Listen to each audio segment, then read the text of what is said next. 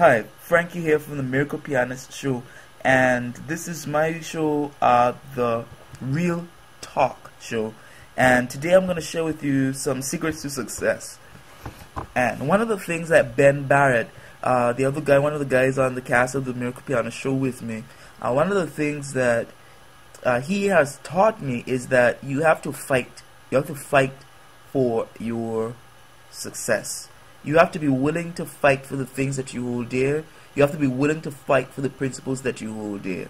Because in a world where everybody falls by the wayside, everybody does what they want to do when they want to do it, then you have to know what it is that you are willing to do and what you are willing to not do.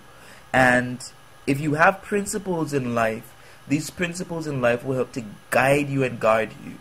For example, if I were to get a child, I would not give up my child because I know what I went through and I know how deeply impactful that is and how it was to me.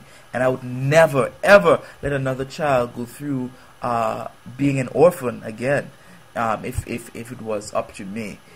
So I know what it is that I stand for. What do you stand for? Because that's a big part of your success.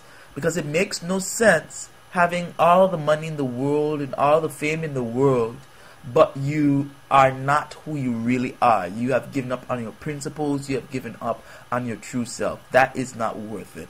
And so I think the thing that I want you to take home now is, while it is good to celebrate life, while it is good to have great things in life, it should not come at the expense of your principles. And that's one of the things that I held dear to. And even just recently going to a theme park the other day. You know I like partying and I like having fun.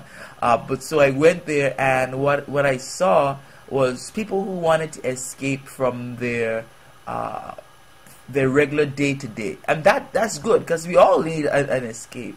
But once you get back into it, we have to start living by principles, and good principles that truly last and that will impact society for the best. That's it for me for this episode of Real Talk. See you guys later. Go to our website for more stuff from Ben Barrett, Frankie, and Dr. Ronald,